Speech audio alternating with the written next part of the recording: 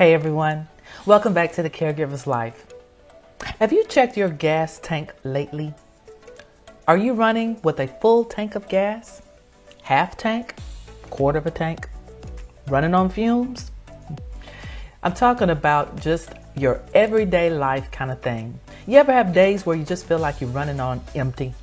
Well, I want to share this passage of scripture with you, and I want you to remember it and take it to heart and use it as your filler up.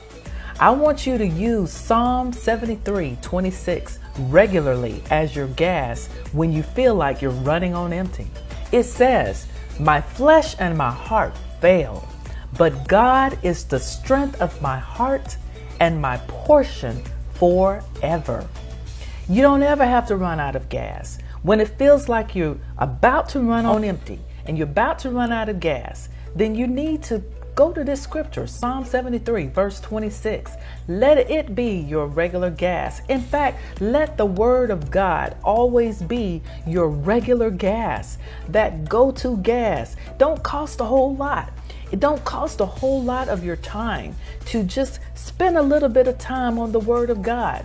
Let it be your regular gas when you're feeling like you're running on empty, because He is your portion forever. He is the one that can fill your cup when you really just don't feel like you have anything else to pour out.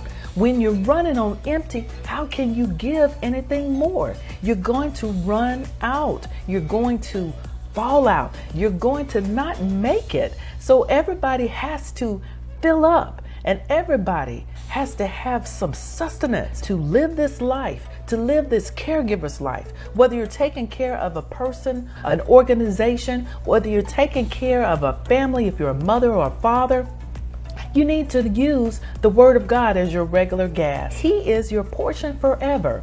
So when your heart is failing, when it feels like you just can't go on and you're running on empty, remember Psalm 73, verse 26. Take care.